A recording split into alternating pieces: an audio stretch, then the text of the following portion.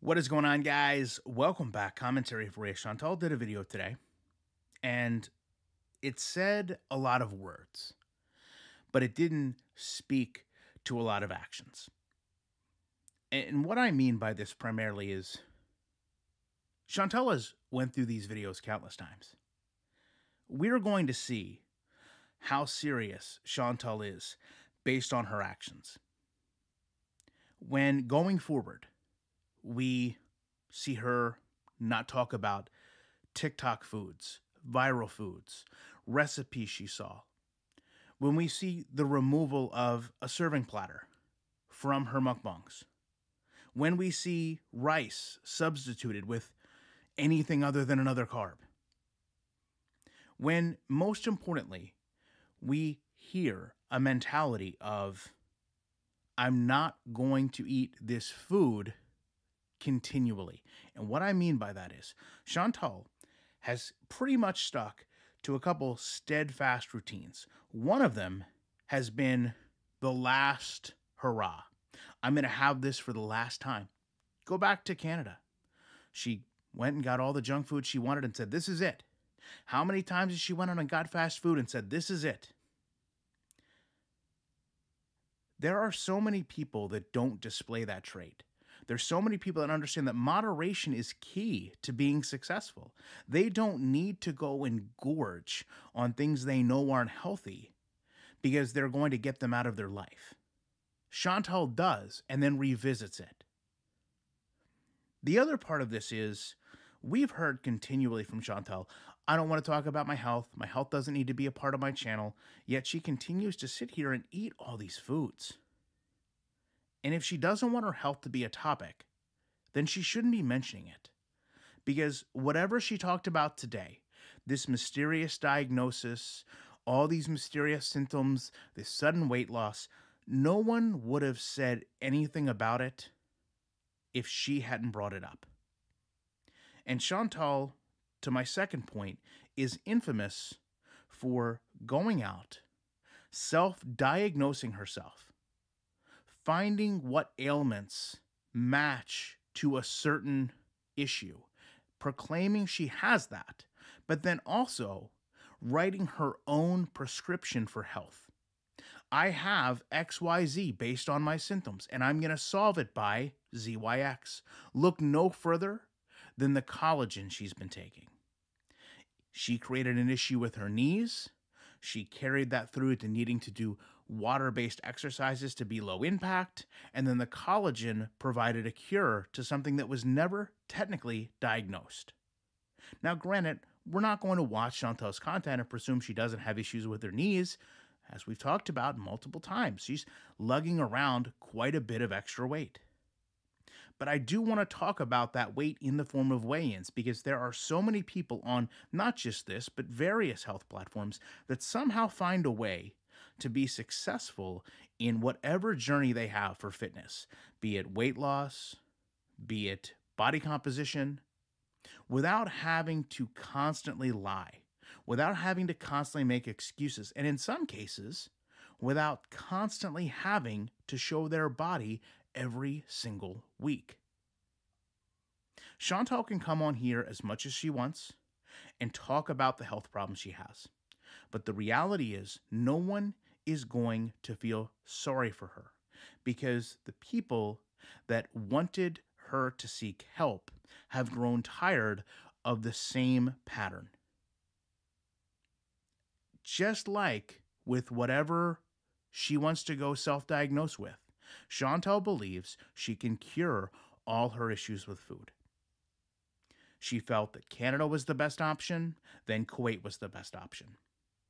I think you'll be hard-pressed to find one person that would not say inpatient is probably the only option. I would say after watching Chantal for years that I strongly believe without inpatient, she is never going to get better. The reason I feel that way is currently, I believe Salah is, in a way, aiding her in doing this. He's going out, he's bringing the foods in, she's eating the foods, and he's beating the pattern.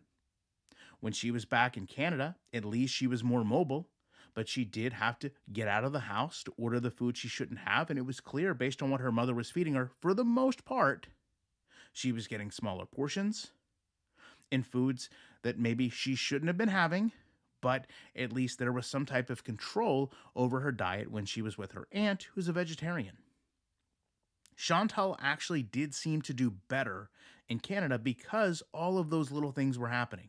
Now she's just sitting in the apartment all day, waiting for Sala to bring in whatever groceries, whatever re-up, whatever takeout. It's obvious Chantal cannot do this on her own. And that's not any type of slight on her. She has quite a bit that she has to overcome, both physical and mental. And it would be outrageous for any of us to sit here and presume that she can just snap her fingers one day, wake up, and not have all these issues. But we also can't make the same connection that she can wake up with a new diagnosis, with different medications, and is somehow still not giving transparent information. She said that she's went to doctors that prescribed things that weren't relative to what she was going to be prescribed by a normal physician. She said that she's went to doctors' offices and shown us where weigh-ins don't make a lot of sense. She said that she's went to doctors' offices that clearly whatever is going on with her feet weren't being addressed.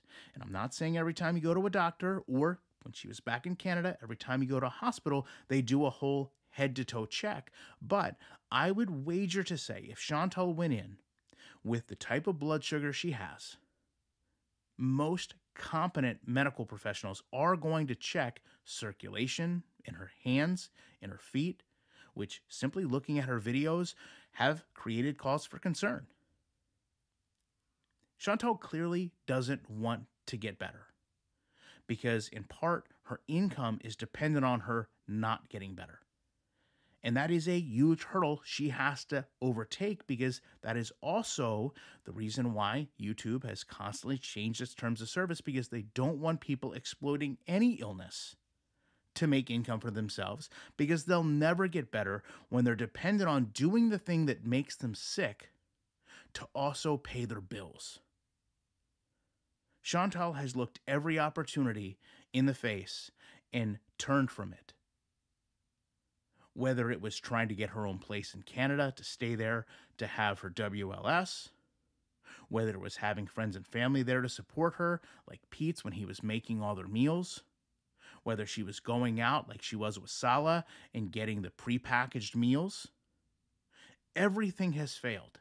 There's one common denominator, and guess who it is? Chantal.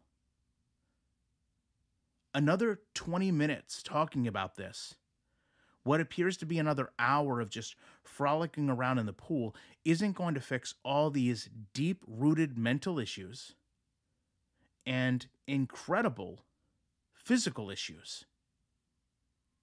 The fact that she's sitting here talking about having a six-pack, being some type of bodybuilder, it's not funny, it's absolute disillusion.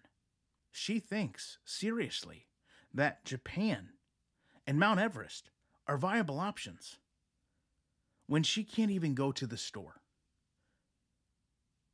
I'm going to leave you with the top comments from the last video. I appreciate you watching this, and I will be back to cover whatever she does in her swim stream as soon as I can with more commentary.